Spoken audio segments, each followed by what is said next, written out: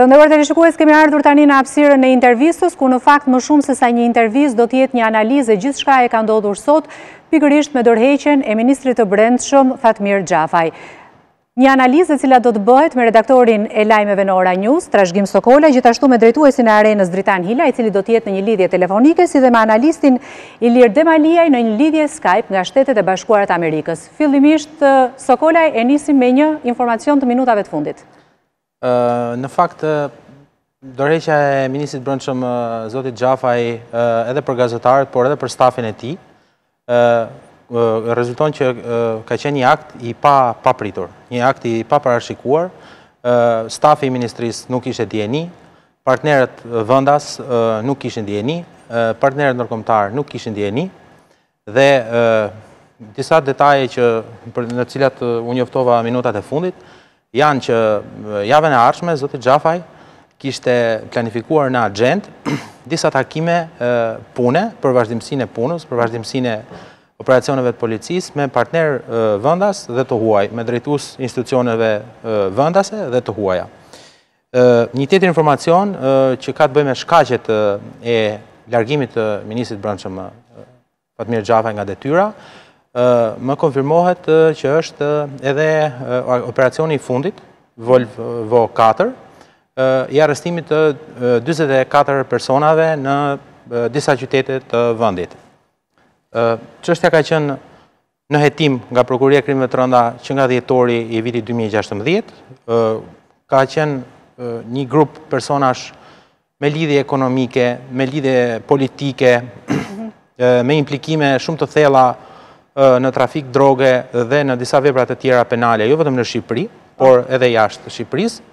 Dhe ajo që ka ndodhur ditët e fundit, në informacionin që unë kam, është edhe shkaku i një krisje të madhe që ka ndodhur mes ministrit të brendshëm dhe kryeministrit. Dhe kjo pastaj vën në pikpyetje faktin, ishte një dorëheqje apo një shkarkim, një kërkesë për largim nga ana e kryeministrit e Sipas informacioneve që unë kam, nuk jam në gjendje të them nëse ka qenë një shkarkim nga zoti Rama apo një dorëheqje nga zoti Xhafaj, por ka pasur një përplasje, dhe përplasja ka të bëjë pikërisht me atë që doja të thoja edhe më përpara, ka të bëjë me ndarjen e materialeve të dosjes së prokurisë së krimeve të rënda për kryetarin e bashkisë së Durrësit dhe një grup tjetër personash që krynin trafikim lëndësh narkotike nga Kosova nëpërmjet Shqipërisë në destinacione si Gjermania, Hollanda, Belgjika dhe disa shtete tjera perëndimore.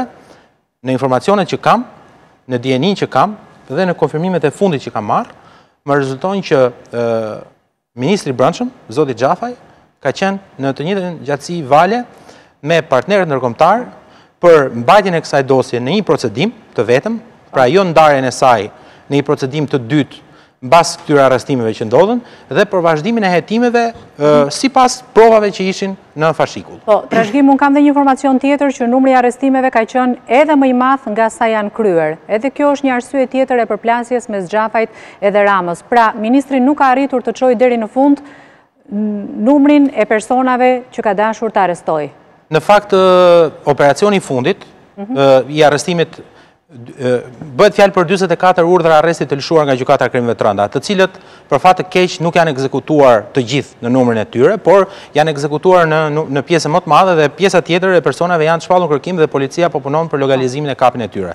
Por ky operacion, për shkak të veprave penale për cilat akuzohen të arrestuarit, për shkak të nivelit të personave të implikuar në këtë rast, pra ish deputet, pushtetar lokal, drejtues institucionesh, ish drejtori i përgjithshëm i burgjeve, drejtues hipotekash në informacionin që kam, dhe zyrtar të tjerë, për të mos thënë që në përgjime rezultojnë edhe deputet të tjerë pozicionit të cilëve po verifikohet, kryesisht deputet të Durrësit, të Lezhës dhe të Krujës.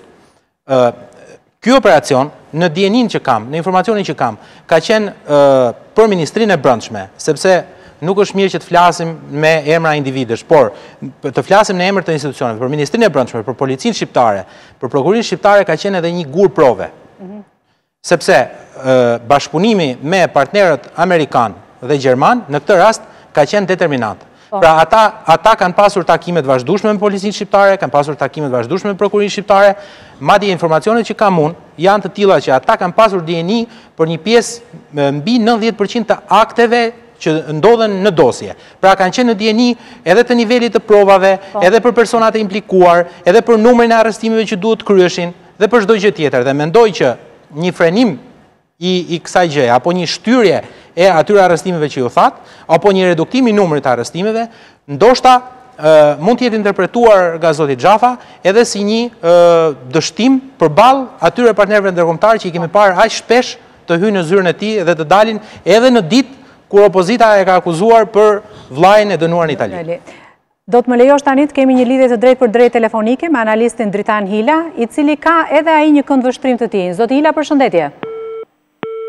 Atëherë me sa duket ka rënë linja për zotin Hila, i cili shpresoi të jetë për momentin në lidhje të drejtë për drejtë telefonike me Ora News.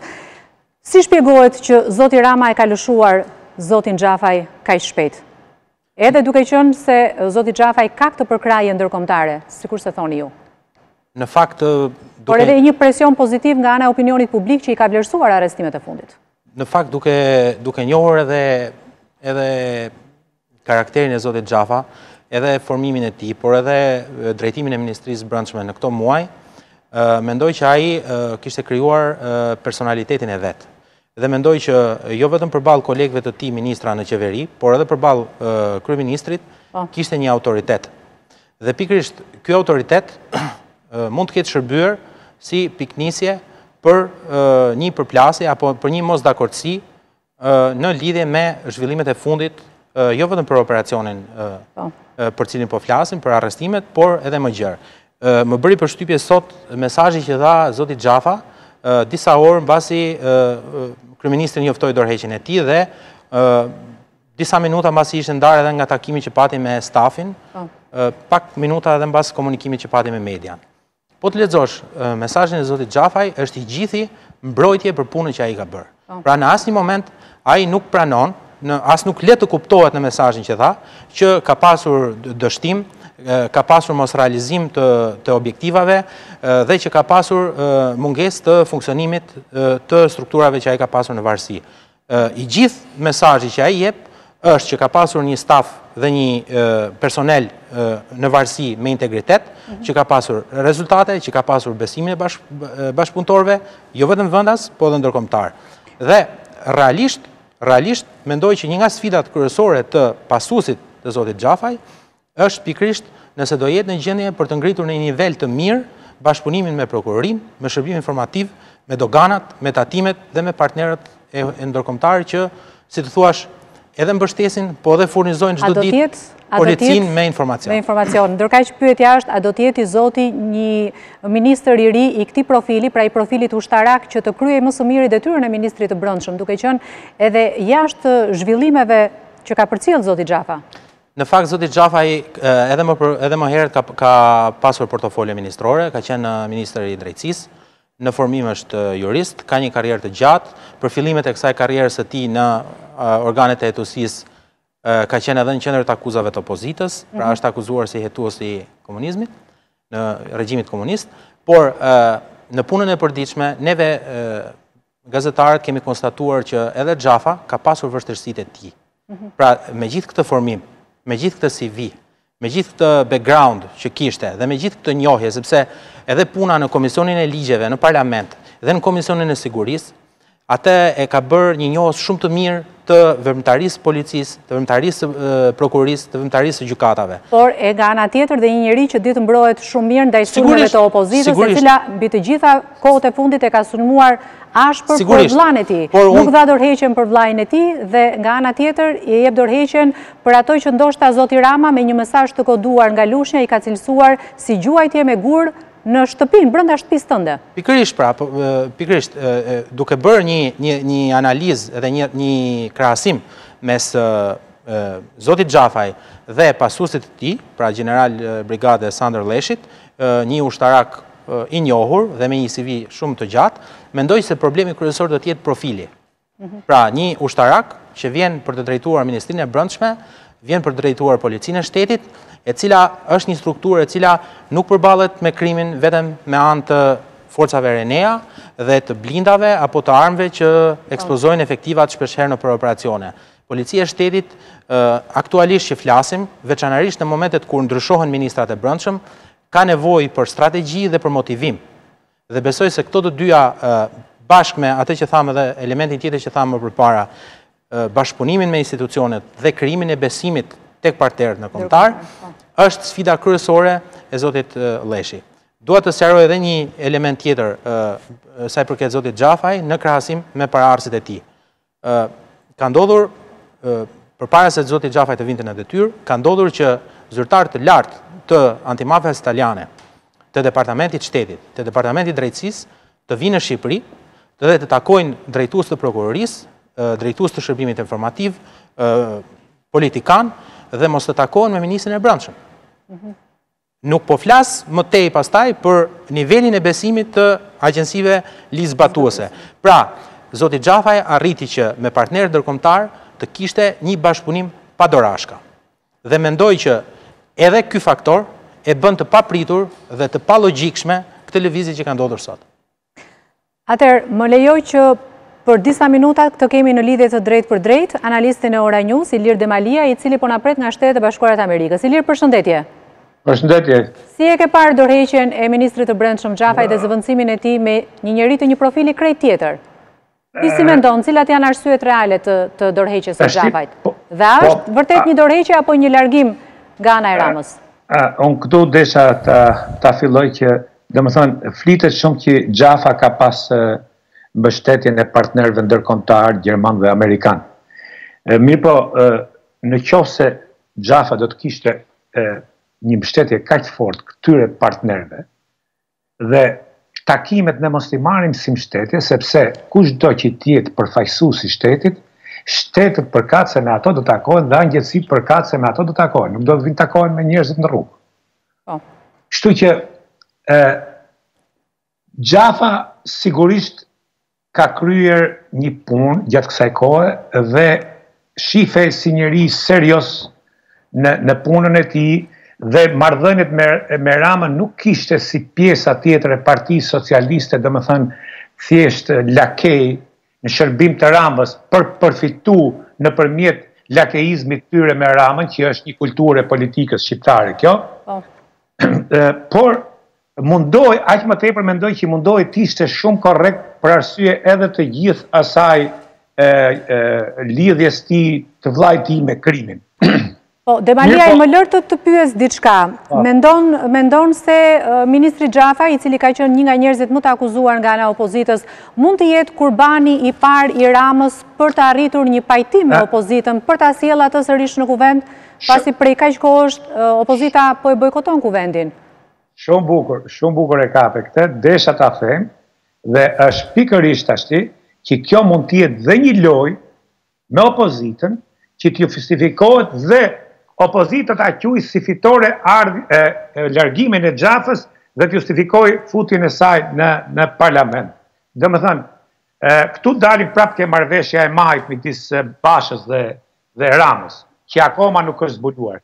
Megjithatë, unë ngulkëm që Xhafa, nëse unë do të isha në vend Xhafës dhe do të kisha një mbështetje kaq të madhe të amerikanëve dhe gjermanëve, unë absolutisht do të kisha dorëheqjen, por do ta detyroja Ramën që të largonte mua dhe t'ja leja topin atij.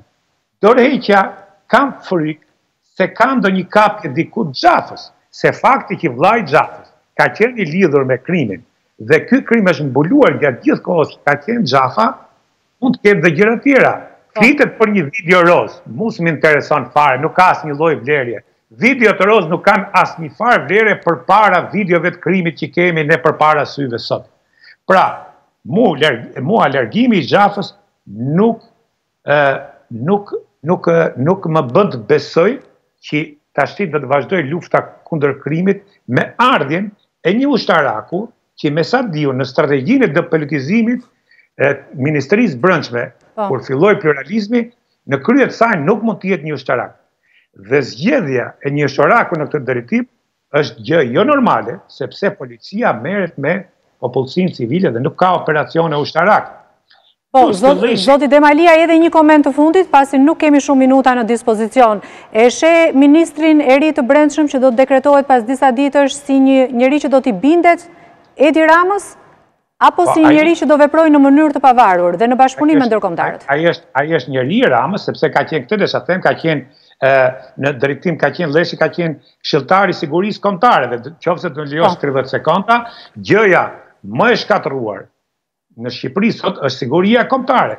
Nuk funksionon dhe është e shpartalluar, sepse është hanë me dy porta, i kapur. Tashi, metastazet e krimit janë shtrirë në gjithë vendin, trafiku drogës, pastrimi parave, parat që futen nga shërbimet e fsheta me rrezik të madh për të ardhmen, investimet islamikëve dhe ortodoksisë greke, me kapjen e kishës ato që fale. Kjo ndodh në vende ku shteti është i lidhur me krimin dhe kapja e njerëzve të krimit shtetëror, shtetarët që janë të lidhur me krimin, pra politika e lidhur me krimin, humbin sigurinë kombëtare dhe janë kapur. Të kuptuam, Demalia, të falenderojmë shumë për lidhjen e drejt për drejt nga Shtetet e Bashkuara të Amerikës. Një ditë të këndshme. Ndërkohë që ne do të vazhdojmë të komentojmë zhvillimet më të fundit dhe dorëheqjen e ministrit të brendshëm Xhafaj.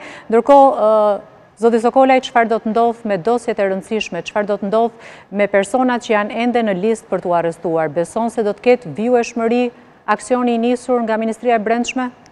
Unë besoj se operacioni i filluar jo vetëm nga Ministria e Brendshme, por edhe nga Prokuria e Krimeve të Rënda do të vazhdoj. Në diskutim është niveli i personave të cilët do të goditen. Gazetarët, media ka siguruar një pjesë të mirë të materialeve të kësaj dosjes që disponon Prokuroria, por në informacionin që kam bëhet fjalë për një material shumë voluminoz, rreth 30.000 faqe, dhe nuk mund të thuhet që ajo që është çfarë ka dalë deri tani përfaqëson përmbajtjen apo pjesën kryesore të kësaj dosje. 2 vjet përgjime janë shumë, janë vërtet shumë, 2 vjet përgjime, dhe numri personave të implikuar është shumë i madh.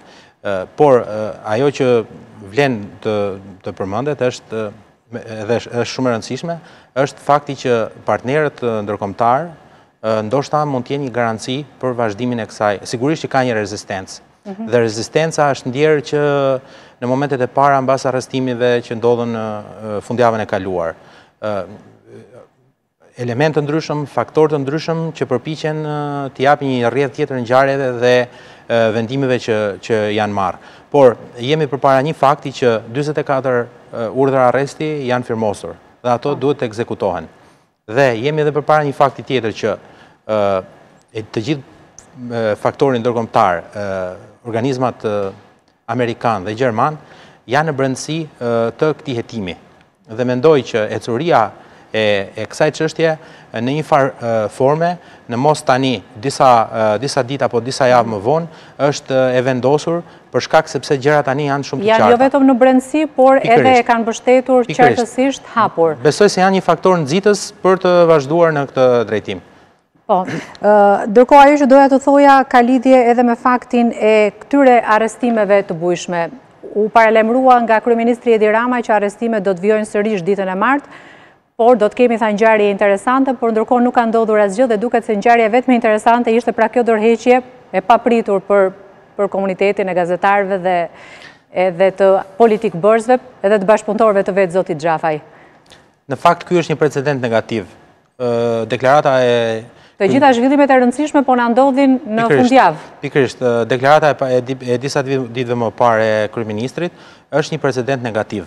Pse është një precedent negativ? Është një precedent negativ sepse kryeministri është thënë edhe më herët që kryeministri mund të marrë dieni për operacione të këtij niveli dhe për hetime të këtij niveli. Mund të marrë dieni për shkak të detyrës, për shkak të raporteve që merr nga shërbimi informativ. Po jo ti dekonspiroj ato në një show televiziv. Pikërisht, jo të dali tani dhe të premtoj qytetarëve, a thua se po ju premtoj një rrugë të re, t'ju thotë qytetarëve që nesër nuk do kaloni më në këto gropat, por do bëhet rruga. Të njëjtin metodik komunikimi përdor edhe ai. Nesër do ketë arrestime dhe ju do jeni më mirë. Në fakt, arrestimet japin mesazhin edhe krijojnë idenë e një shteti që po formohet, por arrestimet kanë një efekt shumë të vonuar në mirëqenien e qytetarëve, në papunësi, në varfëri e tjerë, por për të mos u zgjeruar në këtë pjesë. Ky është një gabim, kjo është një gaf që kryeministrat bëjnë kur deklarojnë për punët e policisë dhe të drejtësisë. Arrestimet nuk bëhen me normë. Arrestimet bëhen me hetime, me procese dhe me prova, dhe ato që vendosin janë prokuroria dhe gjykatat. Shpresoj që tani që nuk do të ketë më këshilltar zotin Leshi, zoti Rama do të ketë një këshilltar më të mirë që ta këshilloj edhe për të mos dekonspiruar në mënyrë të tillë aksionet dhe gjithë punën e policisë së shtetit. Zgjedhje e detyruar ka qenë. Unë të falenderoj shumë për të gjitha opinionet e vyera në studion e Ora News. Faleminderit juve.